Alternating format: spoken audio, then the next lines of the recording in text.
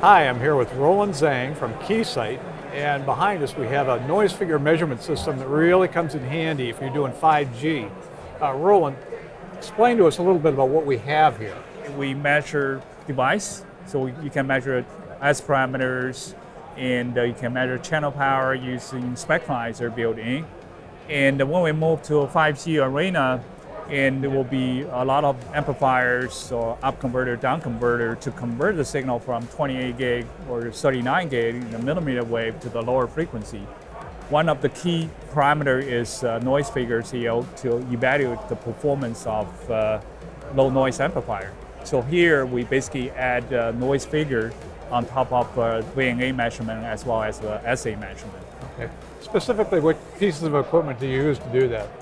Okay, in order to do noise figure, we use a spectralizer as the receiver, and we use a vibe factor, so basically hot and cold source. And first we calibrate the spectralizer receiver, use a noise source, and we can measure. Then we turn on the noise source.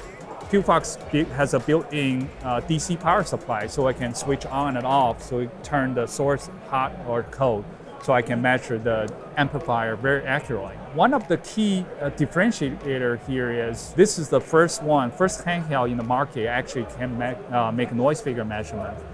And in addition to that, we also look at the accuracy.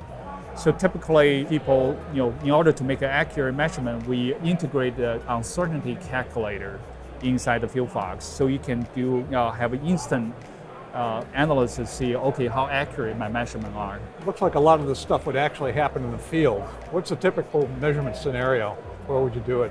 This is pretty wide. For example, you're a satellite communication provider or you're a 5G provider in the field, wondering why you don't get the link budget you're looking for. You may wondering, okay, whether your amplifier or up converter, down converter will meet your spec.